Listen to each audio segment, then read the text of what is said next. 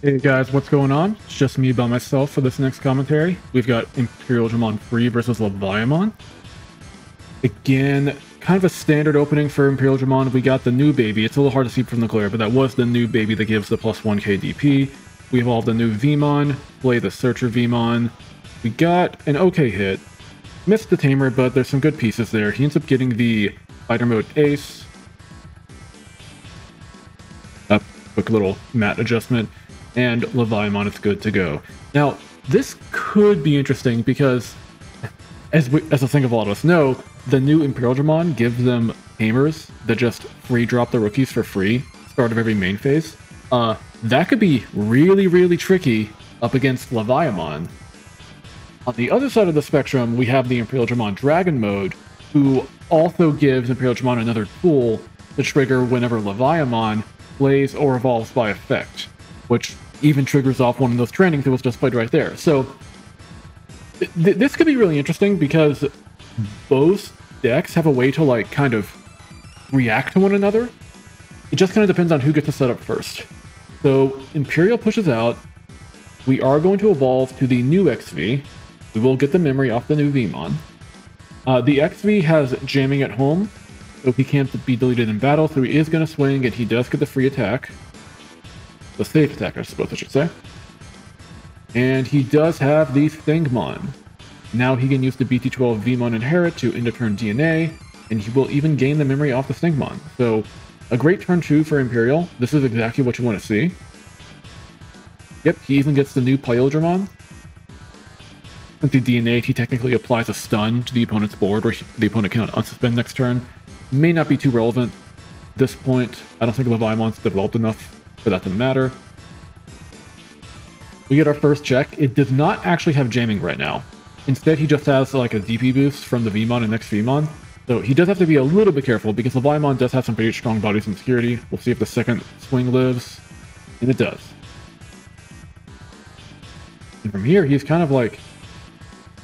Okay, so he goes for the Tamer. He does not have Dragon Mode. Dragon Mode likely would have been the best thing to go into there. But the Daviskin does allow him to set up for next turn. But as I said before, that can also be something that Leviamon can kind of like react to. So Levi is going to come out. He does have the Protoform. Who ball for one less. He gets the Doberman effect. Brawl discard.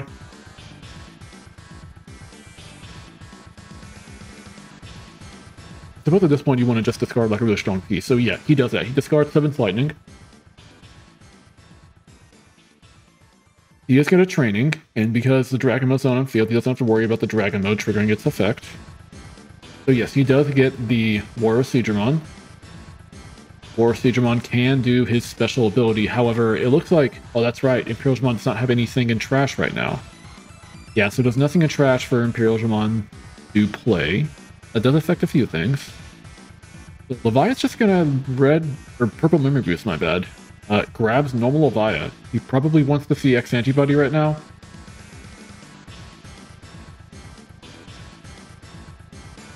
And what do we do from here? We use the other boost.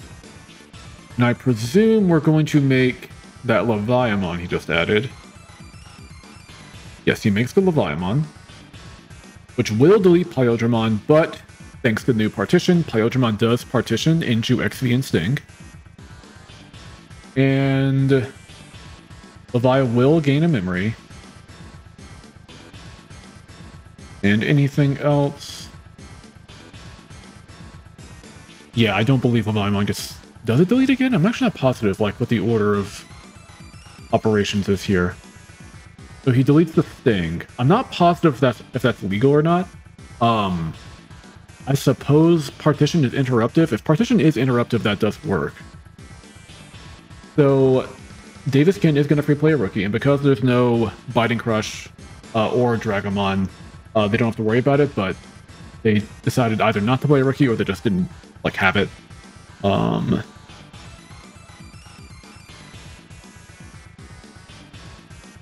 Like, at this point, it's a little bit rough, because since I didn't free play that rookie, that meant they can't get an end-of-turn DNA set up, and now all they have to do is just, like, swing this XV to just get the check.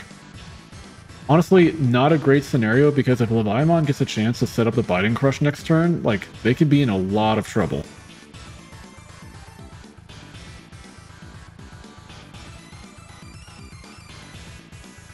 So we're just going to Davis for the Mem set and to grab some pieces. We do get a Stingmon, and sadly that's all we get.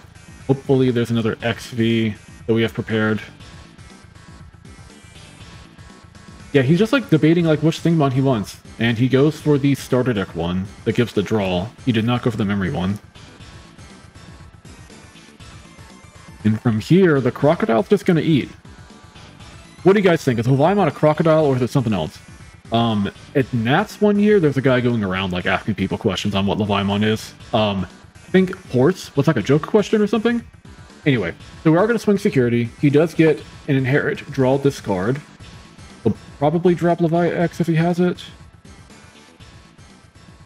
No, he dropped the training instead, and he has another draw, discard. Or no, that's a Summon effect draw one. That's right. So it's 3 checks. Or no, 2 checks. That's right. It's Leviamon X who does 3 checks. Apologies. Even though I play competitively a lot, I actually have not played against Leviamon very often. Which, yeah, I just didn't match up against it very often in BT15. And now that BT16 is around, like, it's going to show up even less. So we do get the Ruin Mode, which is a pretty... It's pretty rough at this point because there's literally nothing that Imperialdramon can set up. He just played the Davis Kin Tamer. If you want my opinion, I think that was a mistake. I think the best thing to do would have been to just climb to level 5 in Raising. Because now, like, that could have guaranteed a body he could have pushed out on board next turn. Playing the Davis Kin ensures that, again, he has to go through another Ruin Mode blanket, and again, can't do anything.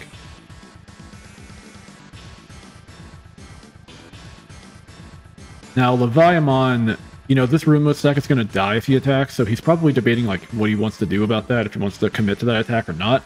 I think committing to the attack would be correct, but he is going to try to develop another stack. He gets the Garuru effect to draw discard. Gets discard first. Discarding that Levi X, we finally found it. Brawl off Suno. He technically should have drawn off the other Suno, I think. I think that was a mistrigger. And now we're getting the Guru X, which is, you know, I mean, he's already drawn through his deck a lot, so it's not surprising that he's seen it, but still, it's such a ridiculous one-of.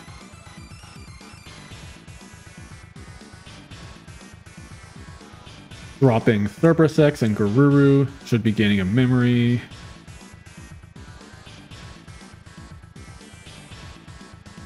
Yeah, if he has the Drago, he should have like, oh, he has the Protoform anyway, so he doesn't have to worry about the memory gain.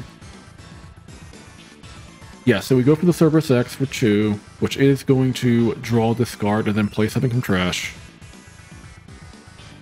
And then because something is played, I believe he will then do the Levi X. Yeah, effect, we're going to play something from trash.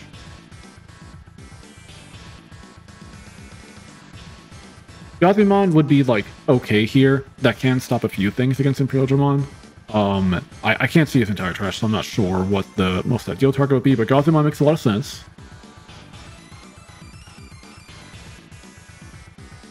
Okay, so we're going to Ruin Mode in. Oh yeah, gain the memory off inherits. Draw a card off inherit. Or draw a card off attacking. My bad. We're going to get the check. End of attack. We do... Not only do we recover, we also get the Protoform into security. So Protoform is interruptive, so that should happen first. Or possibly not. I mean, my intuition was that it would be first because it's interruptive. Oh wait, I think Protoform is supposed to only be off of your opponent's deletion. Right. I forgot about that. Yeah, so that card should not have been... That Protoform shouldn't have been recovered. Yes, I just checked. Protoform is not supposed to recover if it's deleted by your effect, so that card shouldn't have recovered. But at the same time, he forgot to recover off Ruin Mode. I forgot if Ruin Mode requires a Tamer for the recovery. We do play the token to the opponent's side of field. Yeah, Ruin Mode is supposed to recover regardless if there's a Tamer or not. So it kind of like... it's sort of evened out because the protoform was not supposed to be recovered, but the ruin node should have recovered, so we've kind of evened out a little bit. So Imperialdramon's still under a ruin node blanket. Honestly, like I said before, he would have been in a much better position if he had built-in raising instead of playing that tamer. He probably still would have lost, but he could have at least, like, done fighter mode ace to suspend and bottom deck the Leviamon X. Like, it's one of the things where sometimes, like, I know that Imperialdramon's supposed to DNA Digivolve, but there are times where you have to think outside the box.